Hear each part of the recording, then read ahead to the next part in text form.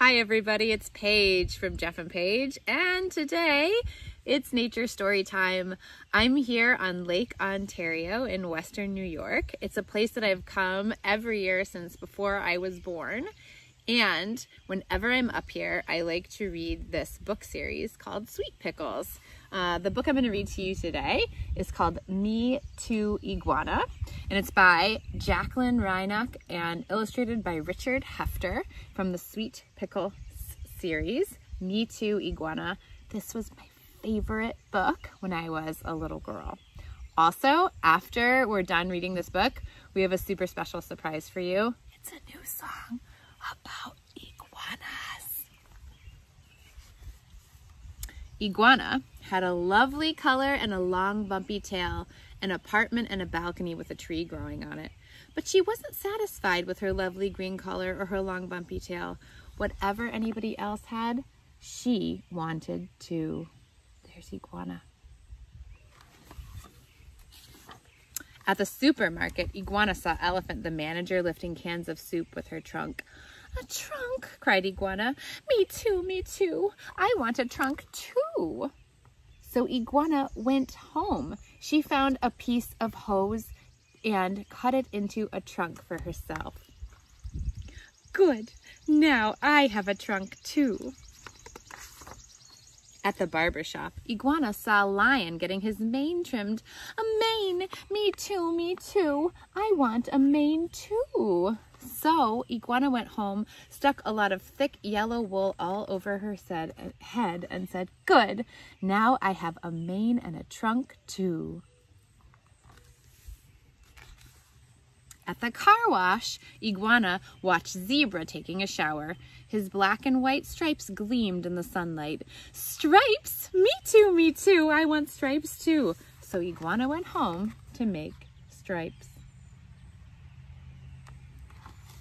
In the town of Sweet Pickles, all of the animals are characters. There's one for each letter of the alphabet. We're on I for Iguana.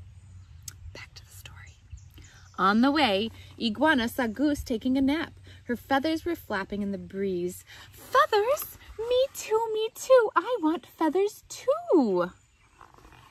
So Iguana went home to make stripes like Zebra and feathers like Goose. She used jars of paint, a wide brush, and soon she had the feathers out of an old pillow. She glued them onto her back.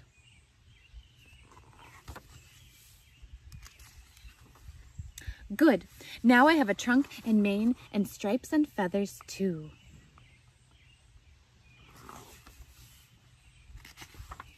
Everybody wondered what Iguana was doing. Why was she imitating them? "Oh," worried Walrus, "this could be a problem."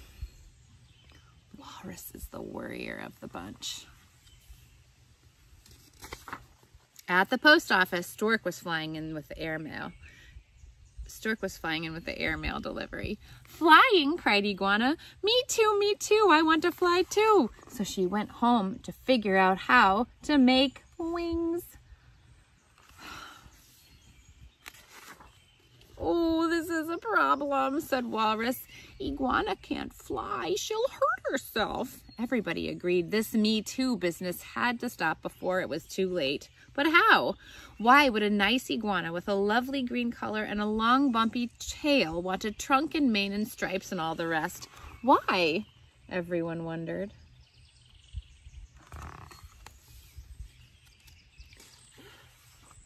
"Because," said Zebra. He's pretty zany. "She must think that a trunk and a mane and stripes or all the rest are better." "But how do we stop her?" wondered Elephant. "That's a good question," said Stork. Everybody thought and whispered and scratched their heads, and in the end, they wrote a letter. Stork dropped it at Iguana's balcony. It said, "Everybody come to a costume party at the playground, but the costumes must be surprises, no talking about them." Iguana forgot all about wanting to fly. "A costume party? Me too, me too. Everybody will be there, but what will I wear? I want to wear what everyone else is wearing too." When it was time for the party, Iguana still didn't have a costume. She sneaked into the playground and hid behind a tree. In the distance, behind the swings, she saw a flash of green. She also saw a flash of green under the slide and near the jungle gym. What could it be? "Oh, nobody has a trunk," said Iguana. "Nobody has stripes. Nobody has a mane. Nobody has feathers." She was taking all of her costume off. She moved closer to get a better look. Everybody's costume was a lovely green color. Everybody had a long bumpy tail. Everybody was dressed as an iguana. "Come join the party. You're dressed perfectly." "But I'm not wearing a costume," Iguana said. "This is just plain me." Then Stork said, "There is a prize for the best iguana, and the prize goes to Iguana! You have the loveliest green color, a most beautiful bumpy tail. Congratulations! We all think you're wonderful just the way you are." "Yes," said Iguana, very surprised. "I do too." Did somebody say iguana? I did, Jeff. Should we sing that song? Here is a sneak preview of a brand new song that we've never before performed. We've barely even sung it together, actually. We're just starting to workshop it for our next album, and it just so happens to be about iguanas. It's called Iguanas on the Roof, and it stars a herpetologist named Alice who's trying really hard to study these creatures. Since I'm just learning the song, I'm also going to use some of the lyrics on the computer. Enjoy.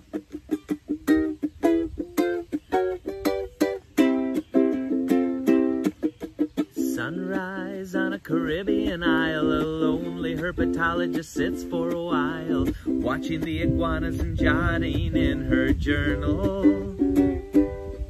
Vegan diet, great vision, a parietal eye that senses light and any threat in the sky. And iguanas sleep all night, which makes them diurnal.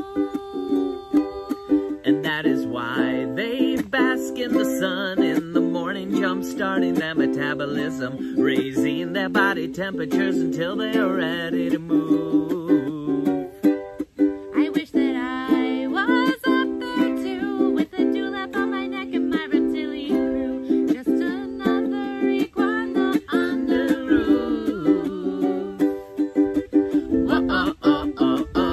Oh, iguanas on the roof, iguanas on the roof, kicking it island style. Iguanas on the roof, iguanas on the roof, chilling like a reptile. Oh, iguanas on the roof, iguanas on the roof, with the cool reptilian blood. Iguanas on the roof, iguanas on the roof, high above the mud. Whoa, oh, oh, oh, oh, oh. More later. Ta-ta.